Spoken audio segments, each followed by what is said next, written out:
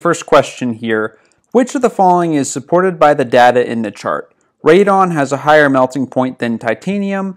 Titanium and magnesium are both liquids at room temperature. Titanium, magnesium, sulfur, and radon are all solids at room temperature. Or radon is a gas at room temperature. So I've given you a chart here, and you can go ahead and pause the video and try to figure this one out. Okay, let's go over how to do this one. So the key to getting this question right is to understand that there are three states of matter that you must know for the GED.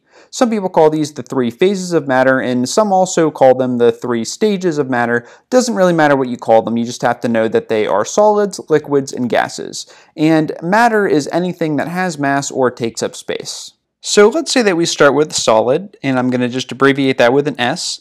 And that solid can become a liquid, which I'll abbreviate with an L. And then that liquid can become a gas. So what do we call it when a solid becomes a liquid? A solid becomes a liquid, we call that melting. Now what about when a liquid becomes a gas? What's that called? You guessed it, when a liquid becomes a gas, we call that boiling. So with this established, let's go ahead and define both melting point and boiling point. So I'm going to abbreviate melting point as just MP, and I'm going to do the same with boiling point. I'm going to call it just BP. And so the melting point is the temperature at which the state changes from a solid to a liquid. In other words, it's the temperature at which matter melts. Now, the boiling point is the temperature at which the state changes from a liquid to a gas. In other words, it's the temperature at which something boils. Let's look at a really quick example of this using water. So if we look at ice, which is the solid form of water, we'll see that at the melting point, ice is going to start to melt and become water. The state of matter is going to go from a solid to a liquid. Now let's look at boiling. So I'm sure you've probably cooked something on the stove where you had to boil water before, maybe it was pasta, and so you take the water and it's a liquid and you apply a really high temperature and the water is going to start to boil and it becomes a gas. So there's a phase change from the liquid to a gas, and again, as I'm sure you know, that's what we call boiling. Okay, so with the context out of the way, let's turn to the question here. And so the question is one that you can solve by process of elimination. So let's go through all of these and let's evaluate each answer choice. So starting with A.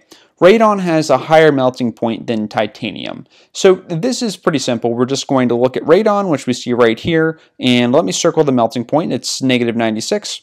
And we're going to compare that to titanium. So we see here that titanium has a melting point of 3038. So what's a bigger number, -96 or 3038? Well, hopefully you saw that titanium 3038 is a higher melting point, so therefore this is false. Radon has a significantly lower melting point, so I'm just going to cross A off of here so we don't get it confused.